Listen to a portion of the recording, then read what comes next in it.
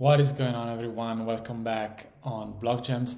Today I want to talk about the ZENFT Bonsai project, and specifically I want to discuss a specific metric, actually a ranking in this case, that might be useful if we want to spot good deals in this space. So briefly on the project, as the name implies, this is a project about bonsais. So the project contains is a series of unique bonsais, 8,888 bonsais. And the peculiarity of this project is the fact that when you own one of these, you have access to a file that has a AR or VR extension that you can even use with an iPhone, for instance. And this is particularly interesting. They look particularly cool if you want to view them with your phone and project them, for instance, on a table or around where you are. I found this feature particularly interesting and unique. Also visually, they tend to present themselves very, very well. And another important feature is the fact that when you own one of these, you also own the relative IP, which means that you can use them also for commercial purposes, if I'm not mistaken. Now, I will not go too much in the details of this project. It's actually fascinating. Also, personal opinion, I believe that these bonsais are aesthetically pleasing, to say the least. But the reason why I will not go into the details of the project and all the quirks and features is because there is so much documentation online already. Twitter already will do if you want to learn more about it. What matters is that this collection is already attracting a lot of attention in the NFT space, but has not blown up already. For instance, as it happened for the Bored Apes Yacht Club. So this could be an interesting new collection if you're looking for something that is promising, for instance, or at least this is what I'm doing. And as usual, I'm putting my money where my mouth is. Now, talking about metrics, I totally recommend you guys to head over to NFT Rarity because they produce rankings for a number of NFTs. So they rank the CryptoPunks, they rank the Bored Apes, and many others actually. And the reason why they provide these rankings, these rarity rankings, is because they rank them according to their own logic, and it could be a good method, or at least they offer these opportunity to the reader to spot good deals that, for instance, spot some entries that may be underpriced compared to their position in this ranking. And if we believe that this ranking is correct, maybe we can spot a good deal, purchase it, and then resell it for a higher price when the market at large will realize of that undervaluation.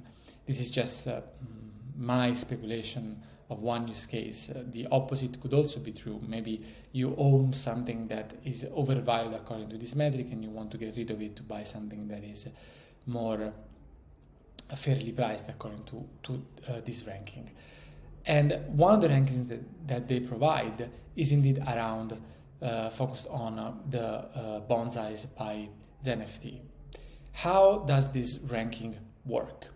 So what they do is that, of course, they highlight all the features that each entry of this collection has, and then they say, okay, which feature has the most rare modalities, so to speak. In this case, for instance, the number of fruit feature is the feature that has the highest number of modalities. There are 25 modalities. There could be the one that has 0 fruits, but it could be also the one that has up to 24 fruits. And yet there is only one that has 24 fruits, which makes this feature, or this modality better said, unique, because there is no other bonsai that has 24 fruits, and there are only 4 that have 3 pieces of fruits attached on their branches. So the modalities that are the most rare dictate the rarity of the piece. And this metric is very good if we want to look at the uniqueness of the actual entry, the actual bonsai, because of course there is only one that has 24, and so in that respect it is the most rare because it's the only one that has that specific feature. At the same time, this metric fails to recognize a couple of things that in my opinion are super important. The first one is that the bonsais might not have certain features. So basically, as for the CryptoPunks, those that have the highest amount of elements, of attributes attached to them, are those that are the most expensive, typically. By and large, for bonsais, is the same. Why? Because the feature pet, for instance, in the modality none, occurs 30% of the cases. All other modalities, for instance, having bamboo, having a mantis, having elder crystal mantis, all have an occurrence rate that is much more scarce, much less frequent than none, than not having anything. And by and large, if you have many entries that have none as a feature, basically like in this case, none as ground cover and none as pet, they don't make it very valuable. By and large, in general speaking, they don't make it very valuable because features that are meant to make the bonsai more complete, more beautiful, are not there, and the absence is the most frequent possible thing. The absence of ground cover is the most frequent type of ground cover, if you know what I mean. The absence of a pet is the most frequent pet modality. Now, if we rank characteristics and rarity, according to this metric devised here on NFT rarity, we fail to capture this aspect. Plus, we fail to capture the aspect of capturing the value of all the feature holistically. In other words, yes, it's surely pretty sick to own the only bonsai that has this feature here, this modality here. But imagine if we had to score them as if they were players. They would suck on many other characteristics. Instead, what could be the player or the bonsai in this case that has the best overall score, so to speak? This is not captured. And to capture this, we need to understand what is the best possible combination across all features. So I wanted to play around with this, and so guys, please follow until the end because I have something for you in this video.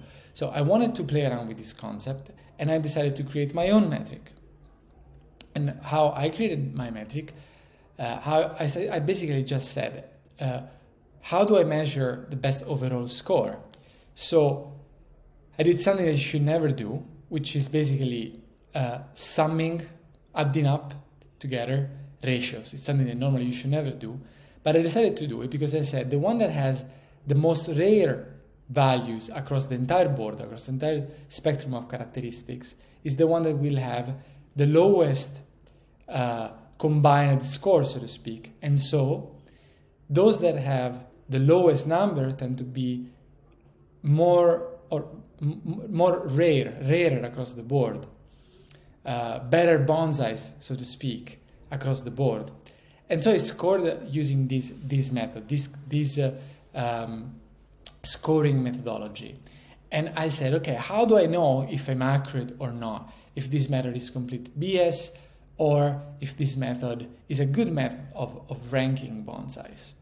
What I did was the following. I said, if this metric, the NFT rarity metric, is more, it's closer to what people think, it's closer to what the market represents, and the perception of the taste, the rarity, everything basically, then the top 100 under this metric should have an average sale price, realized sale price, that is higher than mine.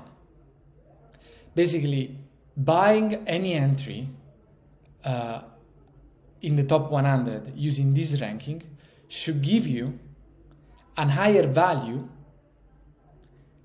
in Ethereum terms, in Ether terms, than buying any entry in the top 100 of my method. So I put this to the test. What did I do specifically? I said, okay, let's look at the top 100 ranked according to NFT rarity, and I calculated the average realized price for the available data points. Not all of them have been sold, so we don't have data points for all of them. But I said, okay, if you buy any entry at random in the top 100, how much value do you get in Ethereum terms? And you get 0.54. Now, if you buy any entry in the top 100, a random entry in the top 100, what is the expected value? What is the average value that you will make? It's 1.3, more or less, 1.2 and change. And this basically shows that for the top part of this ranking of the collection in general, I have better performances with my algorithm, or at least this is what I'm arguing right now. I'm open to feedback, guys, as usual. The other part that I want to discuss is that for the bottom piece, the NFT rarity ranks tend to perform better. Why? Because there is more value in buying anything in my bottom 100 than there is in the NFT rarity group, which means that they're more accurate in representing the bonsais with less value. So I've done the ranking for the entire dataset. I've ranked all the 8,888 bonsais, and I'm giving the top 50 for free. I will put the link in the description below, so you can have the top 50 ranked according to my metric for free, compared with the one used by NFT rarity. The prices that I used are updated to today and earlier today, of course. I have also available the entire ranking for the entire dataset, so that you can compare. You can see how I'm ranking also, I don't know, number 8,000 if you want, number 7,000 if you want. And if you're interested in that dataset, you can contact me directly on Twitter. There is an handle below. And for that one, you guys can make an offer if you're interested in acquiring the entire dataset with the entire ranking. Thank you very much for your time, and see you in the next video.